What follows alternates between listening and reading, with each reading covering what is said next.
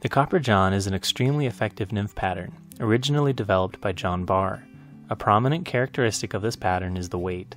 It sinks very quickly, making it excellent for faster flowing streams, though it can also be fished effectively in a variety of water types.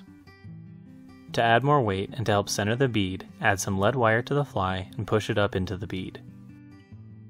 Begin your thread behind the lid and make a few passes through the wire to secure it in place, then lay down a thread base ending between the hook point and the barb. The tail is formed from two brown goose biots. Turn one of them over so they naturally curve away from one another. You can then align the tips by sliding your fingers up and down, moving the biots with them. Once the biots are even in length, measure about 1/2 of the shank and tie them in where you left your thread. Be sure to hold the biots so that one lays on either side of the hook. Take a couple of wraps to hold the biots in place, then pinch them together to make sure the tips are still aligned. If you need to make any adjustments, gently slide the biots back and forth until they are even. Take a couple more wraps so they don't move as easily, then cut the biots so they butt up against the lead wire.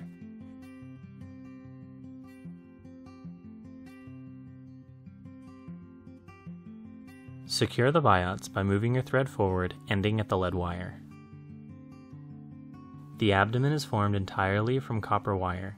Place a piece of wire on the hook longer than you will need, and after a couple of wraps, pull it until the end also butts up against the lead wire.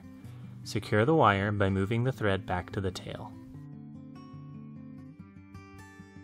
Now move your thread back up to the thorax, but take your time to fill in any inconsistencies. The copper wire will exaggerate any bumps, so making a smooth underbody is crucial.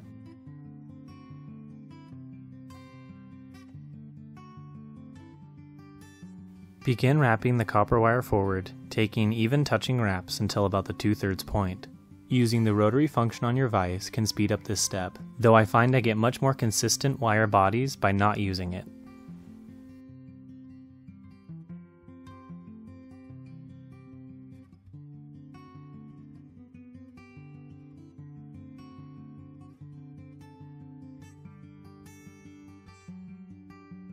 Once you reach the 2/3 point, place a couple of wraps on either side of the copper wire, and either cut or helicopter it off.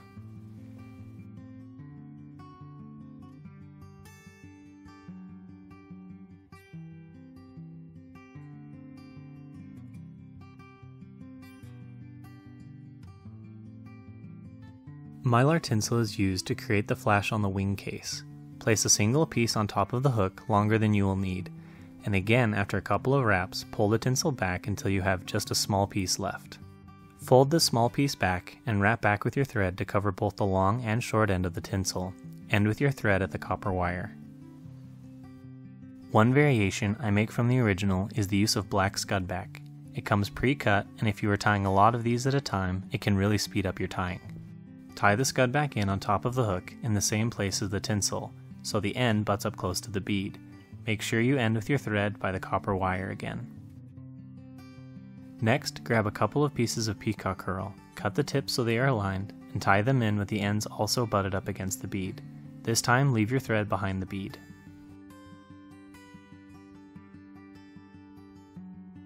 Twist the peacock a couple of times so the two strands stay together, and begin building up a thorax.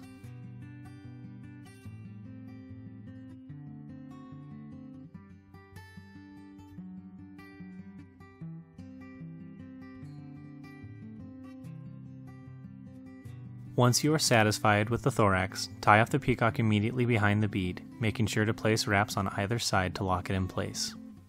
Once secure, cut the herl off close to the bead. The legs are formed with a single partridge feather. This is another variation from the original, but I like to tie in both sets of legs at the same time. Prepare the feather by pulling most of the fibers back, and cut the stem so the fibers form a V shape. Pull about 8 to 10 fibers forward into their natural position and strip off everything behind that point. Position the feather in front of the bead so the fibers lie down on either side of the fly. Measure them to be just longer than the thorax, then take a couple of wraps to hold them in place. Make any necessary adjustments so the legs are even, then cut out the ends, leaving little butts remaining.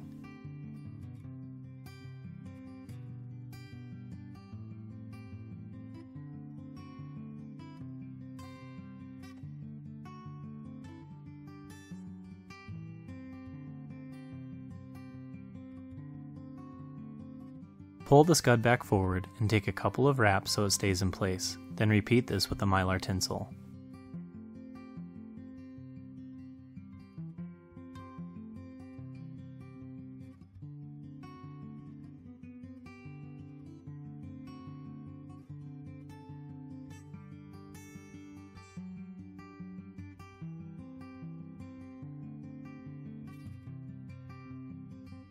Once the wing case is formed, pull both materials up and trim them off close to the bead, but leave little stubs remaining.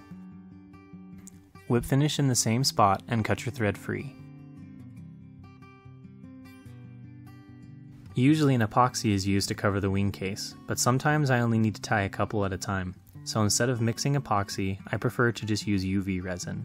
Cover the wing case with a thick resin. Do your best to get it to go over all of the scudback. Since scudback doesn't take resin as well as other materials, make sure you get resin onto the bead, covering the butts of the scudback and the mylar. This will act as an anchor and help the resin to stay attached. Also be sure to get some of the resin onto the copper wire. Again, this will help the resin to stay attached to the fly, and will also create a smoother looking taper between the abdomen and the thorax. I hope you enjoyed this video. If you did, please consider subscribing for more videos like it. If you have any questions or comments, leave them down below. I try to respond to all of them. Thanks for watching, and tight lines.